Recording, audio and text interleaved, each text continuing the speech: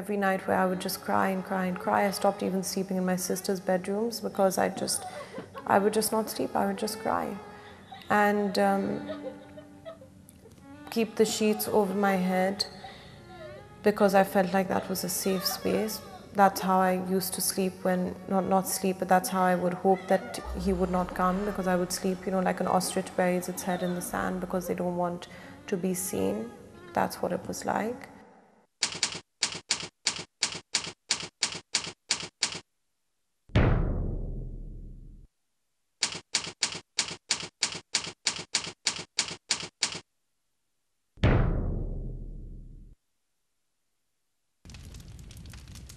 जब जब औरत का बलात्कार होता है, चीख मेरी निकलती है, तड़पती रूह उसकी सुलगती है और चिता मेरी जलती है।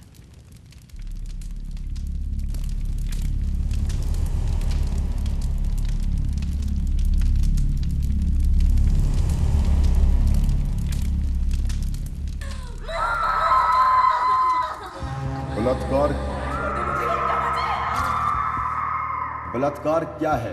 उसके जमीर को इतनी बड़ी ठेस पहुंचानी उसकी मर्जी के बिना।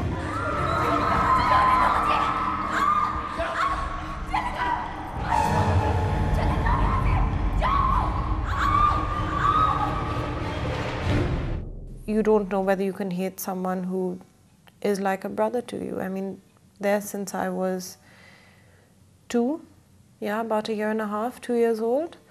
And he was only 19 when my parents brought him into the house. And he would help in the house. He traveled with us, came on holidays with us, was literally like a son to them. So it was a very weird situation. He came from behind the sofa when I was 9.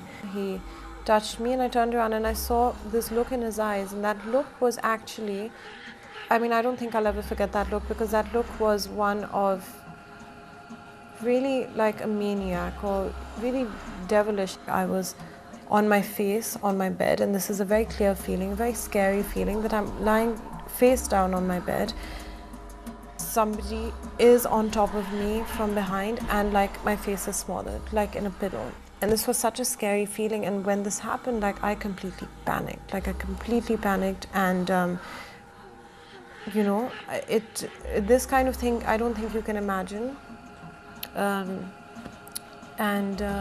I don't know, I've never really figured out if maybe the pain was so much because when you're so young, you know, even the physical pain, maybe it was so much that I literally blacked out. जब किसी औरत की मौत होती है, murder होता है, तो एक बार मरती है, लेकिन जब किसी का रेप होता है, बलात्कार होता है, तो वो बार-बार हर पल मरती है. She dies every moment.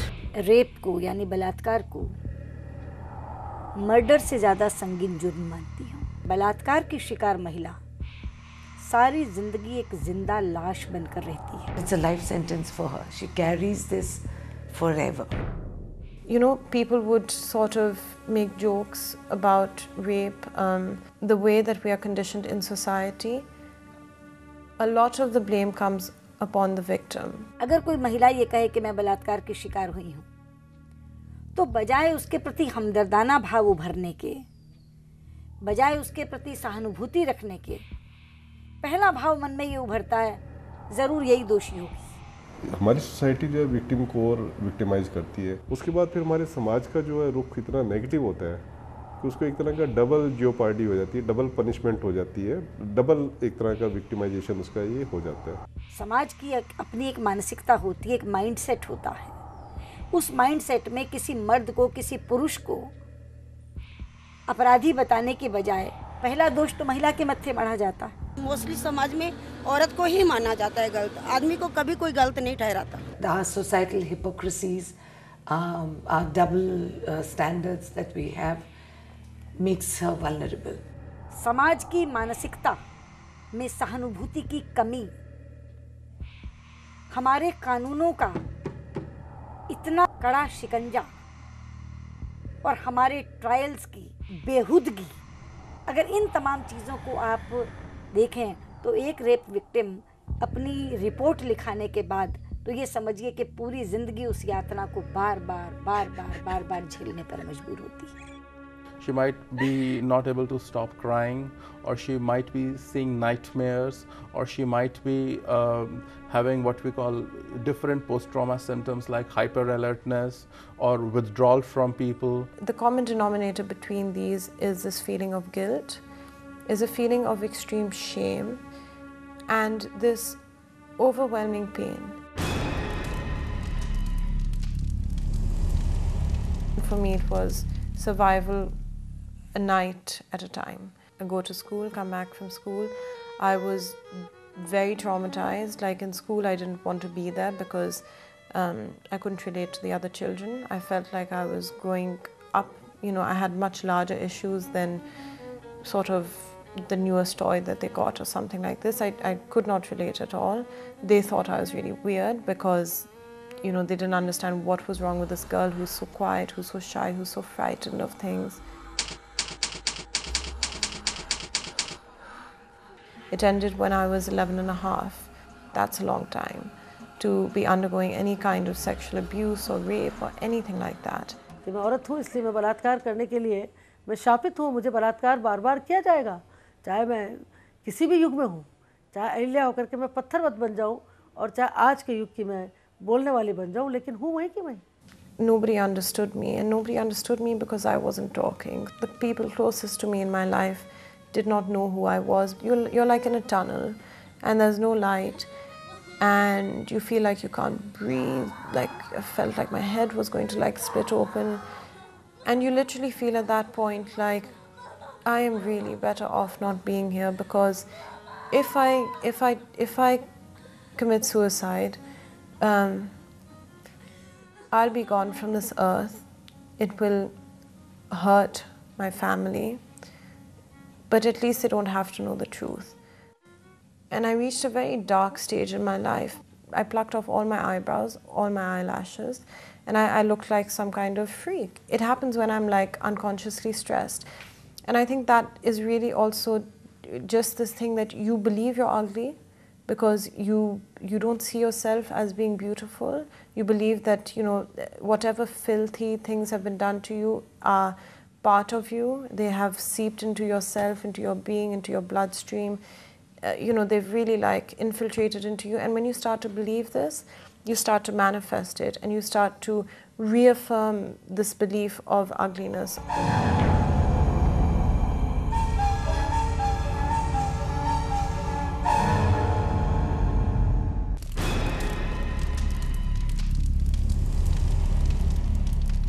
जब वो पुलिस में एफआईआर लिखाने जाती है तो बजाय इसके कि उसे उस एफआईआर लिखने वाले एसएचओ लिखने वाले इंस्पेक्टर की आंखों में कोई हमदर्दी मिले, जिस तरह के सवाल वो उससे पूछता है, हाँ हंसी करते हुए, ठट्ठा करते हुए, एक बार रेप तो उसका वहाँ हो जाता है। ओह अच्छा, तो आपके कहने का मतलब ये है कि इस इज्जतदार लड़की की इज्जत लूटी गई। क्या मतलब? मतलब मैं अभी समझाता हूँ। बता उन ससुरों के नाम जिनकी आंखों के सामने तेरी इज्जत लूटी गई। बता, है कोई गवाह? Police. Have you been to a police station? It can be a really intimidating place. The average policeman has the social courtesy of a roadside thug, and they are usually not adequately educated. They don't know how to behave politely. They're rude and brash. जब वो court में जाती है और वो वकील उससे इस तरह के सवाल पूछता है, तब उसका रेप वहाँ हो जाता है। तो फिर क्या वजह हो सकती है कि अचानक आपके कपड़े फाड़कर, जैसे आप कह रही हैं, आपकी इज्जत लूटने लगा? अच्छा, पुलिस को फोन करते वक्त आपको बदनामी का ख्याल नहीं आया, लेकिन मैं पूछता हूँ योर ऑनर, है कोई सबूत इस बात का कि मिस्टर रमेश गुप्ता ने भारती देवी के साथ जबरदस्ती की है? है कोई गवाह जिसने बलात्कार होते हुए देखा है? Majority of the time, because of lack of evidence and mismanagement at the court level, they are scot-free. I still remember a situation where in a court case, the women's exhibits, you know, the clothes she was wearing, and the judge looked at the woman's undergarment and said, if she were to wear clothes like this and undergarments like this, then I'm not surprised that she got raped. Clothes have got nothing to do with rape. Studies worldwide, in India, our experience shows that the kind of clothes a woman wears has got no connection, yet it's a widely prevalent myth that you led the person on. Amazing judgments in some cases where the judges almost blamed the woman, saying, you must have provoked, even if she was a minor, as it happened in one of the Karnataka judgments, where a minor was raped in police custody. And they said that she didn't shout loudly enough. It's a very patriarchal value that's imposed and said that, a woman should shout, otherwise it means that she cooperated with that. But most women, most rape victims show what we call passive resistance. How is she suddenly going to find the energy to scream and shout when a person is putting a gun or a knife at her head? It's impossible. So what we find most people do, most rape victims do, is that they freeze. वो तो उसने दर्द एक बार झेला, वो कष्ट तो उसने एक बार झेला, वो यातना तो उसने एक बार झेली जब वो रेप की गई। लेकिन हर दिन चौराहे पर, क्योंकि हमारे यहाँ तो कैमरा इन ट्रायल का भी कोई प्रावधान नहीं था, हर बार उसको ये प्रूव करने के लिए कि तू दुष्चरित्र है, जिस तरह के सवाल वो वकील पूछता था उस महिला से, वो जो यातना वो सहती थी, उसके कारण लोग ये कहते थे कि भी रेप अगर हो गया है ना तो घर में चुप करके बैठ जाओ, किसी को बताने की जरूरत नहीं, फलां की हालत देखी थी ना क्या होगी। They don't want to do nothing with the police or with the judiciary. They just want to be left alone in the seclusion of their house. मैं आज आपको कह सकती हूँ 90% रेप विक्टिम्स बताती नहीं है, छिपा जाती है। बलात्कार वो मानो जो 6-7 जने एक लड़की के साथ बलात्कार करते हैं, बलात्कार वो मानो, उसमें तो तुम फांसी की सज़ा देना चाहो, उसमें फांसी या लिंक कटवा दो क्षेत्र वालों को, तो इससे ज़्यादा और क्या होगा। बाकी बेकसूरों को तो अंदर ना करो। क्यों एक आदमी एक औरत के साथ बलात्कार नहीं कर सकता क्या? क्यों? अगर लड़की लड़का दोनों राजी है तो फिर राजी की बात नहीं कर रही, एक लड़का एक लड़की के साथ बलात्कार कर सकता है ना। और बलात्कार तो खैर कई किस्म के बलात्कार है। अब मैंने एक लड़की के साथ बलात्कार कर सकता है, हाँ या ना? हाँ या ना? लड़का बाकी एक लड़की के साथ बलात्कार कर सकता है, हाँ या ना? बाकी बलात्कार तो जब ही होगा ना जब 6-7 जने होते मिलकर, बाकी लड़का जो प्यार मोहब्बत लड़का लड़की राजी करने वाले हैं, बलात्कार तो अपनी मर्जी से वो बलात्कार बेशक से कराती हो, बाकी बलात्कार बनता नहीं इस हिसाब से। एक लड़का जबरदस्ती नहीं कर सकता एक लड़की के साथ, वो बलात्कार नहीं है क्या? मजाक है वो? तो एक लड़का एक लड़की के साथ जबरदस्ती करते वो बलात्कार नहीं है? नहीं, बलात्कार वो मानना चाहिए जब 6-7 जने मिलके एक लड़की को 6-7 जने मिलके बलात्कार कर देते। क्या बातें कर रहे हो? एक आदमी अगर एक लड़की के साथ जबरदस्ती करते वो बलात्कार नहीं है, 6-7 हो तब बलात्कार है। बोल क्या रहे हो आप? तुमसे मेरे को ये उम्मीद नहीं थी। तुम्हारी लड़की है? मेरी 2 लड़की हैं। अच्छा, तुम्हारी किसी लड़की के साथ एक लड़का जबरदस्ती करता है, बलात्कार करता है, तुम उसको बलात्कार नहीं मानोगे? बलात्कारी मानेंगे वैसे तो, बलात्कारी मानेंगे वैसे तो। There are different types of rapists. There are extremely violent, sadistic rapists. There are also rapists who would be, content with just raping the person and going away. There would be also rapists who would viciously attack the person, the girl, and even kill her and derive satisfaction out of it. Pannalal 302 case बलात्कार 2-3 साल बच्ची का। मैं शव के नशे में था, बलात्कार किया और तो गला दबा दिया। कोई रोए का आवाज़ आ जाए, कोई आज पकड़ ले तो जो है आवाज़ न आए, न बोलेगी तो गला दबा दिया। A lot of rapists who, for example, rape small children believe that the girl enjoyed it. In fact, many of them also substitute or project a grown-up adult woman on a young child or on a family relative. I remember one person who was an uncle who raped his niece. चाचा, हाँ चाचा आप ये क्या कर रहे हैं? कुछ नहीं बेटा, मैं तुझे नहलाऊंगा। नहाएगी?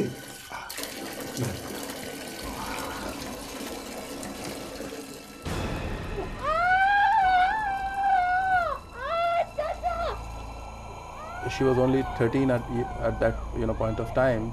He was telling me that when he raped her, he put his hand on her eyes. So I said, why did you do that? He said, I did it because her eyes were reminding me of the relationship that I had with her. I had to block that out completely so that I could imagine that I am raping a grown-up adult woman. एक case तो ऐसा है कि रोंगटे खड़े कर देगा तुम्हारे। मुंबई का केस था, झोपड़पट्टी का। बाप ने लड़की का रेप किया, बेटी का रेप किया। चप्पल उतारो, उतारो।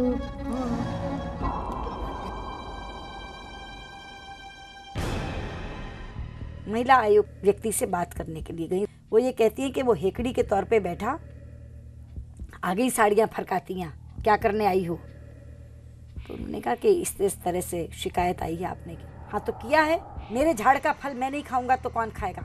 कहते दूर दूर तक उस व्यक्ति के मन में कहीं पछतावे का भाव नहीं था। It can be a person sitting right next to you in the bus, a person you work with, it can even be your boss. For all you know, it can be your husband. तुम्हारे शरीर पर मेरा पूरा अधिकार है। चल सो जाओ। नहीं। सो जाओ। Rape is a crime of silence. People don't talk about it. I've always wondered, like, why didn't I say something to my parents? The main reason was because of my sisters. I didn't want anything to happen to them. That's why it happened, you know, like, why I let it happen to me. He did sort of threaten that, you know, if you say something, like, something will happen. You know, whether it was conscious, whether it was unconscious, I honestly thought, like, oh my God, if I say something about this, he is going to do something terrible to my family. So I could never bring that upon them. चुप कर, बस बैठी। जो हो गया, छिपा ले बेटा, मरना हो जाएगा। तेरी छोटी बहनों की भी शादी नहीं होगी, रहने दे बच्चे। ये करते थे। Terrifying perceptions that we have of what rape is, and the others who say, "अच्छा ठीक है, rape ही तो था. It's only that, you know, it's only rape. So what's the big fuss? Anyway, she's all right. अब तो हो गया, अब इसको बचा दो, इसको forgive him."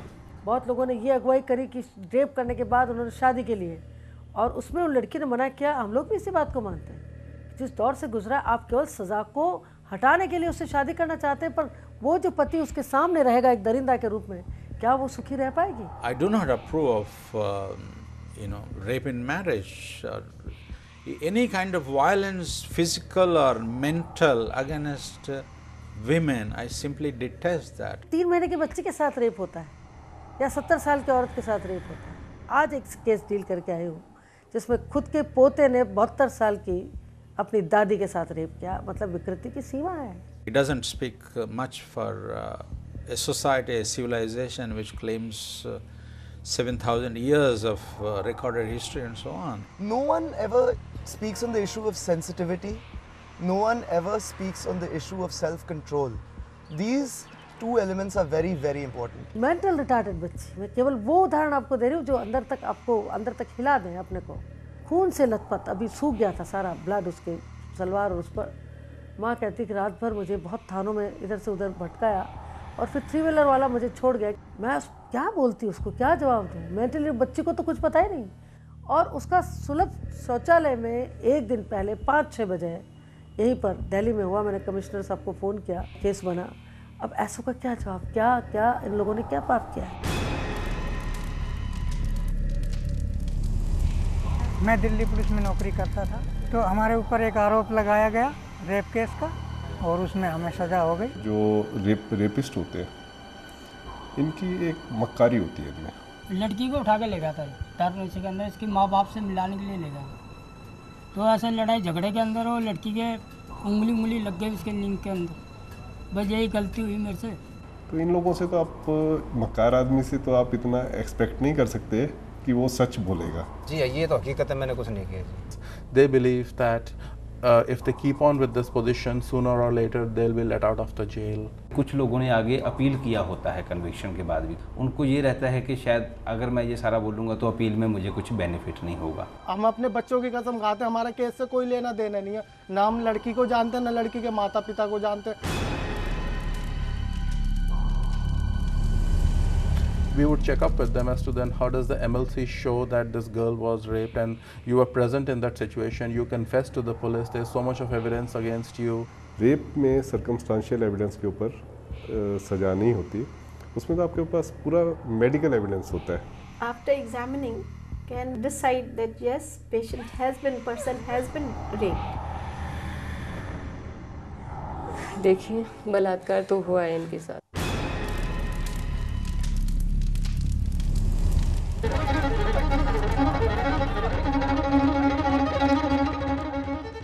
रेप के क्राइम में लोग हैं, उसमें थोड़ा सा क्या रहता है कि हमारे जेल में भी उन लोगों को घृणा के साथ देखा जाता है. यहाँ जेल में आने के बाद उसको इतना हीन भावना से देखा जाता है कि ये आदमी क्षेत्रगाय है, इसने औरत के साथ ऐसा किया है. सबसे बड़ी सजा तो ये है कि भी तूने गंदा काम किया है. मेरा खुद अंकल बोल गया कि तू इसकी जगह अगर मर्डर कर देता ना. किसकी जगह?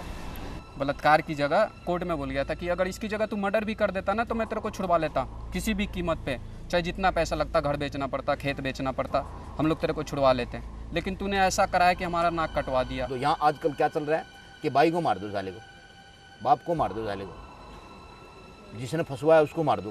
क्राइम जो है, क्राइम में जो है आदमी वन वे स्ट्रीट, सिर्फ आदमी जा सकता है, वापस नहीं आ सकता. क्राइम से क्षेत्र का मुकदमा ठीक है, एक लग गया उसको भुगतो, लेकिन जेल में आने के बाद आदमी एक हार्ड क्रिमिनल हो जाता है. He is much more hardened right now.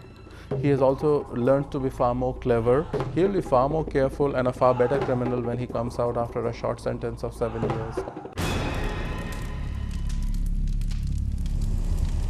One thing that we have found is that the biggest thing that probably leads to rape and increase of rape is the silence and the rapist's belief that the woman would remain silent about it and not speak about it. Hundreds of rapists that we have spoken to, they always say they target the person who is shy, who's quiet, who's docile, who will not speak up about it. A variety of factors, socio-economic, possibly emotional factors due to stress at home, and that combined with intoxication leads to, strange acts which they regret later. एक प्रकार की संस्कारहीनता है जो बाल्यकाल से बच्चों में उत्पन्न होती है, प्रोत्साहित की जाती है और बाद में वे बेलगाम अपनी कुंठाओं और वासनाओं को बलात्कार के रूप में अभिव्यक्त करते हैं. I agree that if they see depravity of women being maltreated in the homes, children are bound to be influenced. Children are bound to carry these forward because that's what the research is also indicating. कोई मतलब माँ के पेट से कोई ये अपराध सोच के नहीं आता, जो भी होता है यही होता है. Boys are not born learning to have teased, learning to have committed these crimes. Somewhere down the line, the boys have lost their way. Boys were subject to sexual abuse when they were growing up. Boys whose fathers are violent, or boys who get bullied in school, criminally assaulted in hostels and so on, they grow up with a certain kind of trauma and they want to avenge the humiliation they suffered by subjecting a woman who is weaker, in physical terms. So by violating a woman, they think it's manliness, but it's not. It's something is seriously wrong with men or any man who thinks that he can bully a woman into submission. मेरे को police ने arrest कर लिया 76 का case बलात्कार. सन 97 का case है madam. ये मैडम मैं ऐसा है, यहाँ रहता था उस्मानपुर दूसरे पुस्ते पे. लड़की को यहाँ से भगा के लेकर आया. हमारे माँ बाप थे, उन्होंने पूछा हमसे कि ये क्या है, तो हमने उनसे झूठ बोला कि मैं शादी करके लाया हूँ. सरिता ने कुछ नहीं बोला, वो सब कुछ सहती रही. हम 3 महीने तक उसका लगातार बलात्कार करते रहे. This person who raped, he had in fact assaulted several girls. Many rapes are serial rapes. ये एक माइंडसेट बना हुआ है कि जैसे औरत को किसी भी तरह से उसको दबाए, और तो मैं इससे सबसे पहले तो उसको मानसिक रोग, और वो रोगों के उत्पन्न होने के कारण बहुत बार जो खास करके होता है कि जब आप बेकार होते हैं, काम कुछ नहीं होता, उस समय औरत सामने दिखती है. लेकिन एक नया ट्रेंड जो चला है, उस ट्रेंड में उस औरत की बढ़ते हुए कदम को नहीं देख पाते और लगता है कि उसको रोकने का यहीं पर प्रयास किया जाए. अभी जैसे पंचायत का एक मामला है कि सरपंच है, यंग है, एक है ओल्ड है, लेकिन उन दोनों को रेप किया. केवल इसलिए कि वो आगे नहीं बढ़ जाए। It's deplorable and disgusting, and only a sick mind could contemplate such an action. I believe a rapist rapes because he has some suppressed sexual desires. Most probably he is not getting it at home, or most probably it is something from a childhood trauma. Sometimes it's also revenge, jealousy towards another man, or revenge for another man. So if we destroy their woman, if we defame their woman, the thing comes out that we have taken revenge from the man. So the whole society grooms itself to see that the women are, you know, not somebody to be cared for. And so rape is like fun for them. It's just fun. People are very repressed. Parents must realize that instead of suppressing, you know, sexual feelings in the kids, it's the most natural thing in the world, and they should educate them so that, you know, they understand what it's all about. What do you know about sex? Sex is a phenomenon because of which children are born, and unprotected sex can lead to diseases like AIDS. That's all I know. The kind of stuff that they taught us was already known to 99% of the class, and it will take a while for Indian society to mature, to grow up, to evolve. We're still in that stage of infancy. We don't give girls the same status at home. It's because we have no respect for girls and women. The moment they are born, I believe, still with the placenta and still with the umbilical cord on, the child was just dropped into water, with the result that, you know, the whole process of watching a female child die. Where the female ratio is so adverse, naturally it has implications. Delhi in any case has a very, very severe adverse ratio, as you know.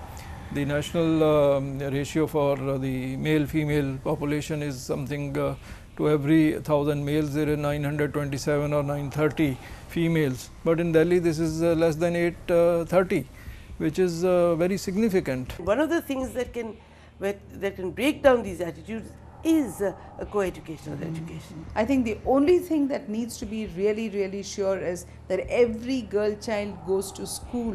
Crime में और education में direct linkage है.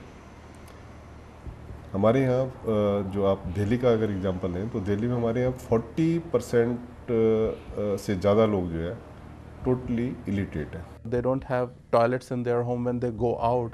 That is the time they get raped, and they are abducted on the way, and this is something which is a large-scale phenomena. I think one of the major reasons are the large number of people coming from all over India to find a living here. You know, they come from very different cultural backgrounds and get a culture shock when they come to the city. I think it's their mentality that is to be blamed. हमारा तो बिहार खाली ऐसे ही बदनाम है, high वहाँ पे जो है बेरोजगारी है, इसलिए बंदे करते हैं, लेकिन दिल्ली इतना गंद कहीं नहीं है। ये दिल्ली का गंद जो है ये प्रशासन के मतलब बस में नहीं है कि ये हटा सकती है। वही एक को मारेंगे 10 पैदा हो जाएंगे। जैसे ये धोला कांड हुआ है, धोला कुआं कांड हुआ है, एक और गाड़ी का कांड हुआ है, उसमें क्या लड़कियां जो है जो कॉल गर्ल्स हैं, रात को रोड पे किसी लिए खड़ी होती हैं वो गाड़ी में, वो गाड़ी में उनको बैठाते हैं, बैठने के बाद जो 4 लड़के इकट्ठे हैं, 4 लड़के सेक्स कर रहे हैं, पैसा दे रहे हैं, तो पैसे के लिए उनका मनमुटाव हो जाता है। एक वेश्या को भी रेप करने का अधिकार आपको हासिल नहीं है। अगर वो सेक्स वर्कर है, वो देह व्यापार करती है, तो भी वो अपने टर्म्स पर करेगी। आप उसको रेप नहीं कर सकते, आप उसका बलात्कार नहीं कर सकते।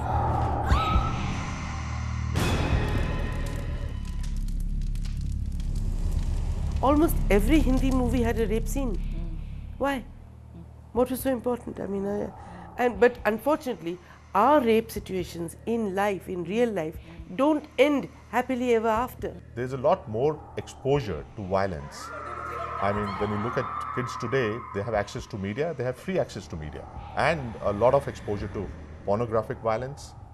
It's shown in films, it's on the websites, and as a result of that, you have a situation where some of these things have a negative influence on children and society in general. You know, the way the media covers stories, particularly television, you know, it's as if the reporter and the cameraman are getting vicarious pleasure about showing the face of a rape victim or dealing with details and things like that. I don't think that's a very dignified way of going about it. They go into a state of histrionics, and very often they feel like even committing suicide. I know that many cases which we have been fighting, the victims have given up only because of the way the media revealed their identity, the media revealed everything what has happened in the case. ये भी एक बहुत दुख की बात है कि media के लिए हर चीज़ केवल एक खबर है, और खबर अगर बिकने वाली हो तो वो उसको और बेचता है। We commodify women through advertisements. We make them disposable, dispensable, transferable commodities. आए दिन कॉल कर लो, वहाँ से पकड़ी जाती हैं, आए दिन वहाँ से ब्लू फिल्में पकड़ी जाती हैं, हर जगह से पकड़ी जाती हैं। देखा भी है मैंने मैडम जी। अब जैसे 4 लड़के एक साथ रह रहे हैं, एक लड़का ला के देखे उसका गलत आदत है तो 3 वो देखेंगे ही, वो कहाँ जाएंगे? जब एक ही रूम में एडजस्ट है चारों तो वो कहाँ जाएंगे? वो भी देखेंगे ही, उन पे भी बुरा असर पड़ेगा, उन पे भी बुरा प्रभाव पड़ेगा। Even if he sees all kinds of images on the media, even if he sees a woman scantily dressed, even if he feels it's temptation, even if it means it's a provocation, it's his own mind which is responding. Everybody doesn't respond violently, everybody doesn't go teasing people, so that means it's the human mind of that boy or that man. So when was that mind sabotaged, or when was that mind corrupted? What was weak in that mind because it fell to those temptations? Therefore, that means the correction lies in the home, the correction lies in the neighborhood, the correction lies in the school and college education. That's the foundation to me, because if you're rooted in value education, even if the influences are affecting you or tempting you, you will still resist it. Anything which happens in the society, I think all of us are collectively responsible. And even if somebody else is committing a crime, we have to ensure that we get involved and prevent that crime. And there can't be anything more heinous than rape. Every human being knows that he has crossed over a certain line. A crime like rape will never be accidental. Look at the societal factors that contribute to this man's psychology where he thinks, I can do this, I can do this, I'm entitled to this. Worse, I'm entitled to this, it's part of my power play, these are my perks when I'm working at a job. It doesn't matter if the woman and I have entered with the same entrance exam, but because I am man, I am more empowered, and she is part of my environment contributing towards my happiness. So I have a right over her. Work place पर आप देखिए कि जो cases आ रहे हैं इतने awful कि वहाँ भी चैन से नहीं रहने देते। छेड़छाड़ से शुरू करते करते जब मौका मिला तो रेप तक पहुँच जाते हैं। उसकी हीनता हो जाती है समाज में, इसलिए आदमी समाज में वो थोड़ा प्रतिष्ठा से डरता है कि हम उसके साथ में शादी करने साथ में हिचकता है। एक बच्ची ने कहा, मैं पहला ही शब्द कहती हूँ कि देखिए मैं रेप हुआ मेरे साथ जब मैं 9 साल की थी, आप शादी करेंगे? अच्छा, रेप हुआ था, और कहते सिर झुका करके चले जाते हैं। जानकार हो जाने पर थोड़ा आदमी घृणा करता है इस बात को। अगर खाना में मक्खी पड़ जाए तो जानबूझ के आदमी खाना नहीं चाहता है, यही बात होती है। पर लड़की तो मक्खी नहीं है जी, मक्खी नहीं है, लेकिन फिर भी शादी होती है उसकी, ऐसी बात नहीं है। बलात्कार तो लड़का करता है ना ज़बरदस्ती, तो उसमें लड़के का दोष होता है। बलात्कार का माहौल भी देखा जाता है कि बलात्कार किसके थ्रू हुआ है। अगर कोई फैमिली रिलेशन में है या कैसे है तो लोग मोस्टली चुप हो जाते हैं। अगर कोई बाहर का करता है तो सब लोग चाहते हैं कि उसकी शिकायत हो।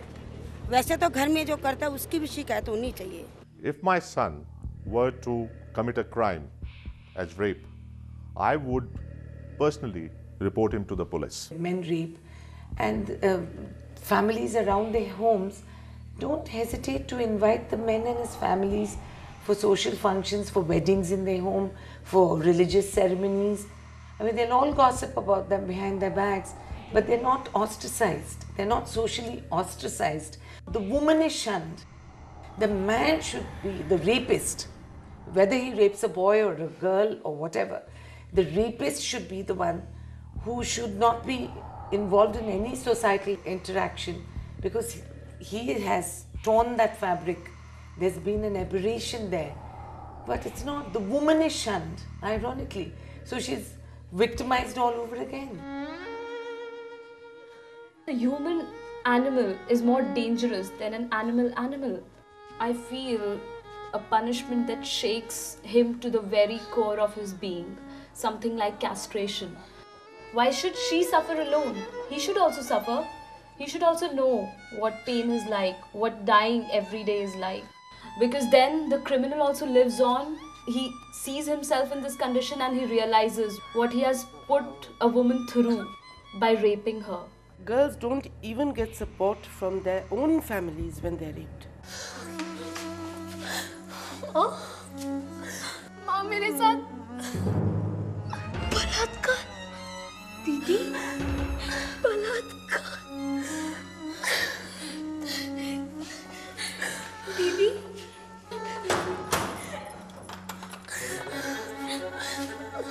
माँ दरवाजा खोलो। माँ कितना मना किया था इसे कि ये पढ़ाई लिखाई छोड़ो घर में बैठ, कहीं मुंह दिखाने लायक नहीं छोड़ा इसने हमें। माँ दरवाजा खोलो। माँ तो चुप कर, अगर वो यहाँ रही तो तेरी भी जिंदगी बर्बाद कर देगी। माएँ कह देती हैं कि ऐसा है कि इससे तो तू जहर खा के मर जा, या मैं ही तुझे जहर दे देती हूँ। Once it happens, then the woman is no longer seen as someone belonging to the family. She's in a, you know, what you call no man's zone. She doesn't belong here, she doesn't belong there, she's ostracized. This is really sad. When is it going to change? There has to be much more social activism to change mindsets. Open it for discussion with the children through as many forums as possible, and use all the subjects in schools to kind of put in value for these things. When you're teaching biology, tell them about it. When you're teaching social sciences, tell them about this. Are you being taught any sex education in school? Not as such, not as a separate subject, but yeah, it's kind of touched upon in biology, in physical education, even in geography and economics when we study birth and death rates. What do you understand by rape? Forcible sex? Is it right or wrong? Definitely wrong under all circumstances, because it's the choice of the other person also. You can't just force your way through. Liberty is a social contract. It's not the choice of an individual. We all live in a society. I have spent some effort in telling them what's right, what's wrong. And they watch their parents, you know, they watch their behavior. They watch me, you know, interact with other people, including my wife, my sisters, my mother, and my friends. And I think it's important, you know, when they watch me, you know, whatever I preach, I practice. You know, I have to walk the talk. तो suicide तो कोई रास्ता ही नहीं है ना। इसमें तो आपने जिस व्यक्ति ने आपके साथ किया उसकी इच्छा पूरी की, क्योंकि ना तो आपने उसको सजा दिलवाई, और उसको अगर ये पता चलता है कि मैं जिसको ये करता हूँ वो जाके खुदकुशी कर लेती है, आगे बोलती तक नहीं, तो उसके तो हौसले इतने बुलंद हो जाएंगे उसकी बला से, क्योंकि वो व्यक्ति तो टोटली भावना विहीन है। अगर 100 लड़कियां भी खुदकुशी कर लें उसके रेप का शिकार होके, तो वो तो बहुत अपने आप को फन्ने खां समझेगा। इसलिए खुदकुशी तो कोई रास्ता ही नहीं है। That is the most foolish thing to do. After all, she hasn't done anything wrong, so why should she suffer and why should she spoil her life? Physical assault is one bad thing that happened. People suffer from diseases, people have disabilities, yet they come out of it in flying colors. There have been many achievers, so there should be no reason to give up on life. मेरे पास एक case है और उस case में medical student है, 98% marks आते थे, अचानक उसका बिल्कुल कम गिरा, फेल हो गई बच्ची, कॉलेज जाना बंद कर दिया। और जब माँ ने देखा तो देखा कि वो हर 5 मिनट में जाती है और बाथरूम में नहा करके आती है। उसे मेरे पास लेके आई और तब पता लगा कि वो बस से जाती है। उसने कहा कि इससे ज़्यादा मैं अफोर्ड नहीं कर सकती माँ, और जब मैं लौटती हूँ जाती हूँ तो मेरे शरीर का कोई भी अंग ऐसा नहीं बचता जिससे कि छुआ नहीं और जिसके साथ छेड़छाड़ नहीं की गई हो। तो एक उसको ऐसा साइकोसिस डेवलप हो गया कि जैसे वो नहा करके फिर शुद्ध होना चाहती हो। बहुत मुश्किल के साथ बच्ची वापस नॉर्मल हुई है। You have to be able to attack the psyche of the man for him to understand that he is not empowered to rape. You prevent rape by empowering the woman. Even cases of eve teasing should be reported. That's like curbing rape at the grassroots level.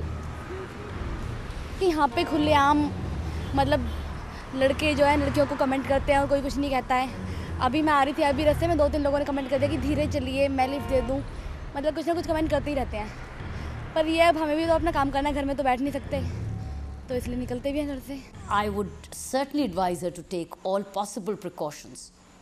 Like for instance, go through the main roads, don't take by lanes, don't go through dark alleys, don't take shortcuts. वो 2-3 बार पीछे आता रहा, मैंने ignore कर दिया। या अगर फिर भी कोई नहीं मानता है तो मैं जाटू तो अपनी लैंग्वेज में सुना देती हूँ उल्टा सीधा, हरियाणवी लैंग्वेज में डांट देती हूँ। I was surprised to see a rapist in a children's park where a lot of young girls were playing around.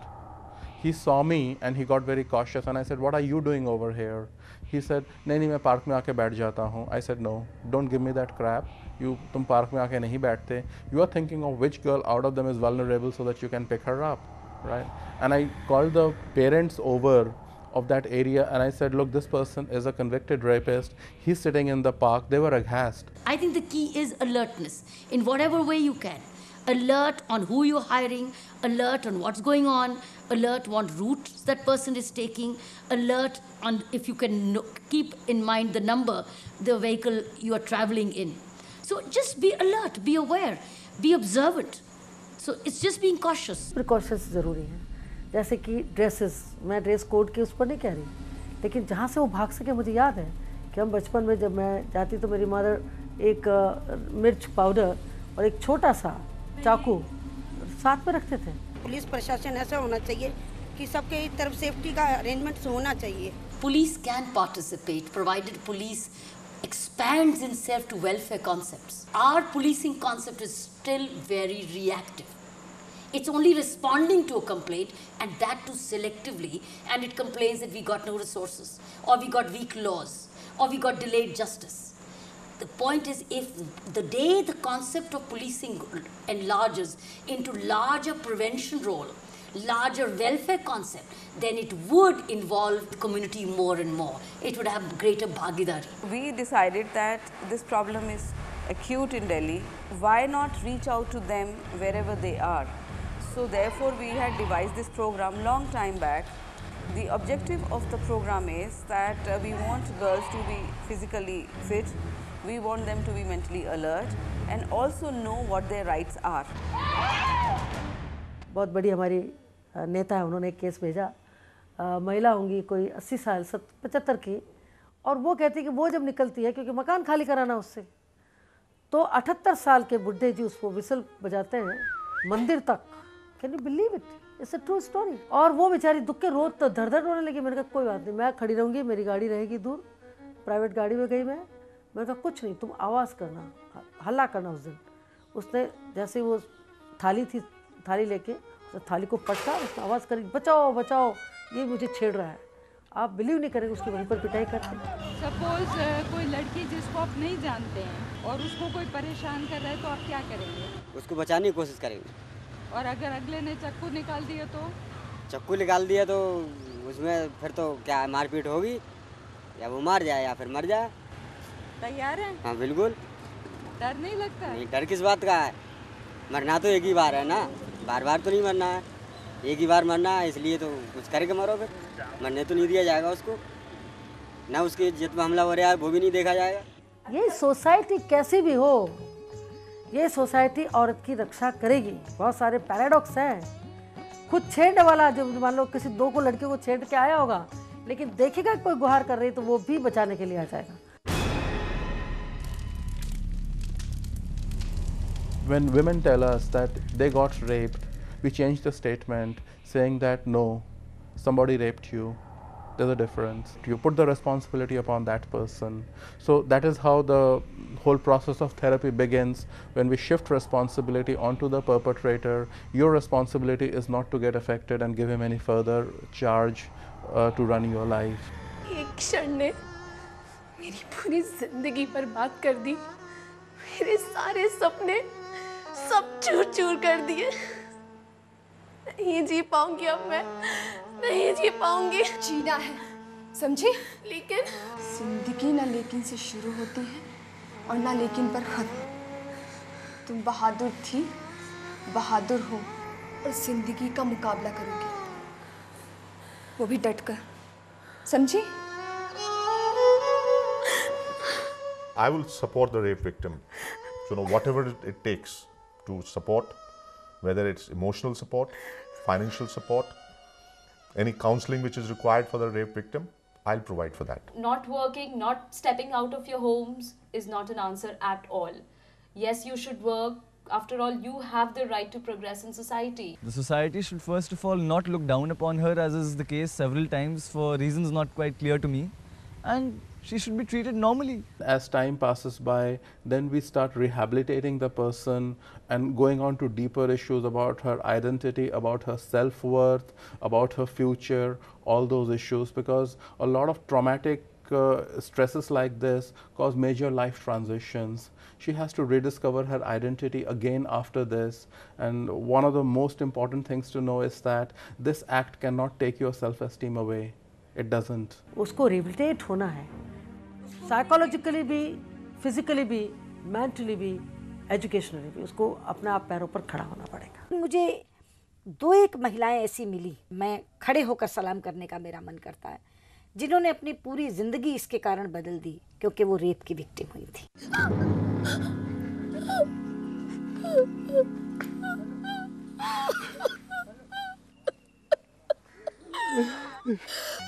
इन गांव वालों के लिए तुमने क्या कुछ नहीं किया है, मगर तुम्हें क्या मिला? बस बहुत हो गया, अब हम इस गांव में नहीं रहेंगे। नहीं, हम ये गांव छोड़कर नहीं जाएंगे। तुम्हारा तो खराब नहीं हो गया? पागल हो गए हो क्या इतने कुछ होने के बाद भी? जिसकी इज्जत लुट गई हो, उसके पास हिम्मत के सिवाय कुछ नहीं रह जाता। अभी भी हमारी हिम्मत बाकी है, बाकी है। एक तो मैं नाम ले सकती हूँ, वो प्रज्वला करके संस्था चलाती हैं आंध्र प्रदेश में। तो मैंने ऐसे ही पूछा कि तुम इसमें आई कैसे, तो उसने कहा कि सुषमा जी मेरा गैंग रेप हुआ था। उसके बाद मुझे घर वालों ने निकाल दिया। बजाय इसके कि मुझे फैमिली सपोर्ट मिलता, मुझे उन्होंने कहा कि तू करने क्या गई थी वहाँ। बोली मैं उस समय भी कुछ काम किया करती थी सोशल ऑर्गेनाइजेशंस के साथ, तो उल्टे मुझसे ये सवाल किया गया कि तू करने क्या गई थी वहाँ।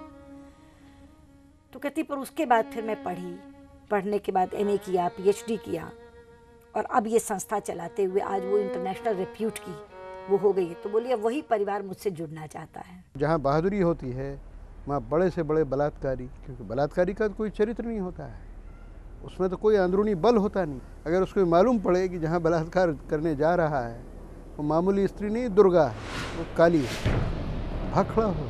ये समय जागृति का समय है और इसलिए वो शक्ति बने।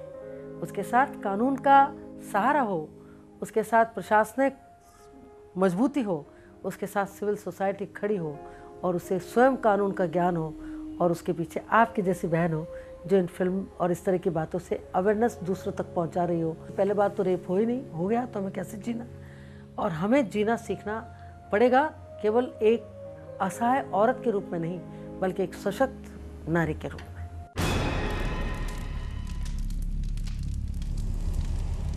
बलात्कार नहीं करा, इसे खाली लिंग में उंगली डाली इसके। मैं उस लड़की से प्यार करता था, यही जुर्म हुआ, बाकी और कोई जुर्म नहीं हुआ। हमने कुछ ऐसा किया नहीं, झूठे केस में हमें फंसाया गया था। उसमें तो हमारा जो है ना कोई भी ऐसा रोल नहीं था। दारू पी रखा था, लड़की को जो उठा के ले गया था। हम कानून को जो है ना गलत नहीं ठहराते, जितना हमारा जुर्म था उन्होंने उसी हिसाब से वो कलेक्शन निकाल दी। कानून जानते हुए अपराध किया। चलो मैडम जी, हमने तो कर दिया, हम तो अपने किए की सजा काट रहे हैं।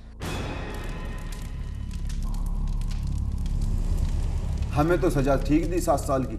I would recommend something like not less than 20 years, and after that he has to report to the police station every week wherever he goes, even if he shifts his residence. A punishment that shakes him to the very core of his being, something like castration. निश्चित तौर पर उन्हें कड़ी से कड़ी सजा मिलनी चाहिए। Gut instinct is to react and say yes, punishment for rape should be severe, it should be nothing less than death. बलात्कार एक ऐसा अपराध है जिसके लिए सजाए मौत होना चाहिए।